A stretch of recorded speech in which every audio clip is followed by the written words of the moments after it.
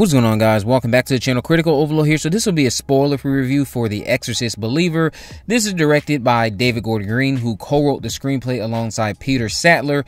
It is starring Leslie Odom Jr., Ann Dowd, Jennifer Nettles, Norbert Butz, Lydia Jewett, Olivia Markham, and Ellen Burstyn, who we know is returning as Chris MacNeil. Since the death of his wife 12 years ago, Victor Fielding has raised their daughter Angela on his own. But when Angela and her friend Catherine disappear in the woods, only to return 3 days later with no memory of what happened to them, it unleashes a chain of events that will force Victor to confront the nadir of evil and, in his terror and desperation, seek out the only person alive who has witnessed anything like it before, Chris MacNeil. Now, The Exorcist Believer is easily the most mixed bag horror film I have seen this year. I went in with very low expectations, and if you've been following my videos, you know what I was expecting going into this movie. And while I do not like this movie, it's not a train wreck. The Exorcist Believer is able to stay afloat thanks to its strong performances, the very enticing first act, surprising use of what I believe were practical effects which were well done, and glimmers of a strong character drama that at least got me invested in half of its story. On the other hand, The Exorcist Believer holds itself back thanks to humor that never lands, undercooked characters who you couldn't care less about, tacky jump scares, and a third act that comes off more comical than dramatic. Also, be prepared to endure one of the worst monologues you've ever heard from Chris MacNeil, but I'll get back to her. The exposition dumping on apparent events also doesn't help when the film is already lacking in subtlety. Its themes about unity and community are some of this screenplay's weakest aspects, since it's coming off more preachy than anything. And again, when you're beating your audience over the head with a message and you're not being very subtle with it, that gets tired very fast. And while it doesn't truly create a terrifying atmosphere from start to finish, I do have to commend that highly effective opening sequence that sucks you into the drama for the Fieldings and their journey throughout the story. As the film progresses, though, even the drama begins to drag and fizzle out. So our central characters, the Fieldings, aka Angela and Victor, are the set of characters you will find yourself mostly invested in, as I did, and that's because Believer takes its time showcasing an unbreakable bond between these two before the devil's work intervenes. This development only enhances a tragic revelation later on, thanks to the prior interactions between this highly compelling father and daughter pairing. It's a relatable dynamic that I could latch onto right away. Victor is an atheist who has turned his back on the faith he was raised on due to his feelings of God turning their back on him. Angela's friend, though, Catherine, and her family are very religious. They are certain demons have taken over these girls, and after Catherine goes missing, her parents aren't showcased in the best light. I'm going to be honest there. But we also do not learn enough about this family for me to invest in them or Catherine. It's an issue because their daughter, Catherine, is at the center of it all with Angela, who already has my support. And there's a friendship that exists between the two girls that's barely explored outside of them being seen laughing together and wandering off into the woods. So the ball has been dropped on this friendship. Only one half of the friendship is worth investing in, and 2/3 of the parents involved are not very compelling either. These are just some of the writing mishaps that exist in Believer. Just some. Other issues for the screenplay come in the form of an overcrowded roster of characters.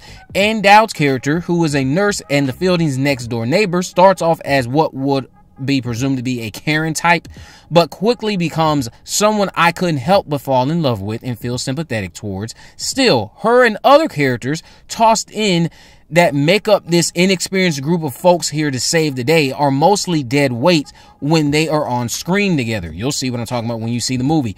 The priest is completely useless, but you know who the story wants you to think is useful?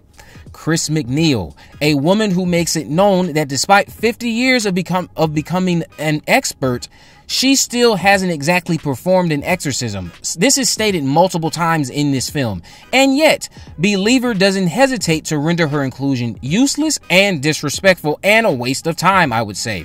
Her decisions as this quote-unquote expert and someone who has witnessed this firsthand are laughable at best, and as a viewer, your duty as the film that I'm watching is to sell me on this angle, and Chris's angle is hard to find believable when she's propped up as someone who has extensive knowledge and Victor goes to her for help, so you think that that mystique of an expert that they're setting up would be respected, but it's not.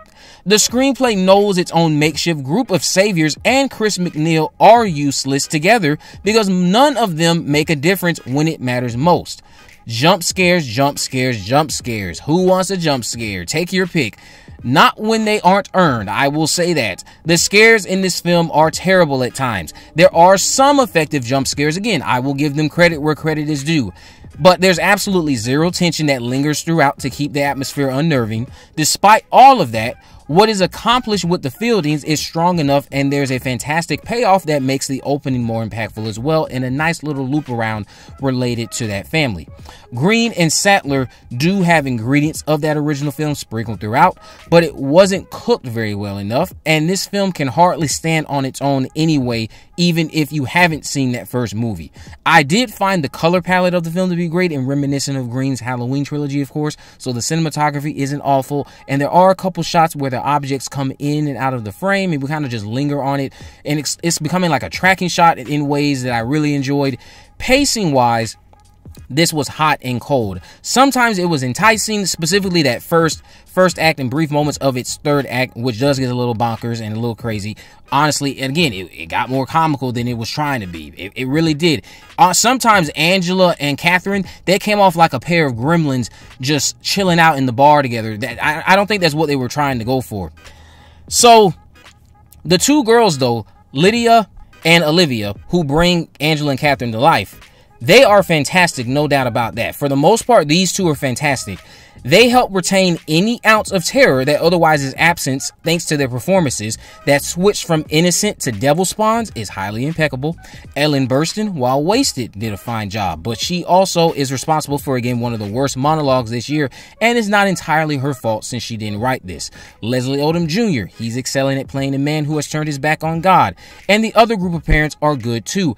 And Dowd, another standout. She did a phenomenal job in her role. Again, her character is someone who outside of the Fieldings, I can see a lot of people like myself latching onto her and feeling for her character. The material that she's given to work with is captured wonderfully, and it gets very emotional thanks to Ann Dowd's incredible performance.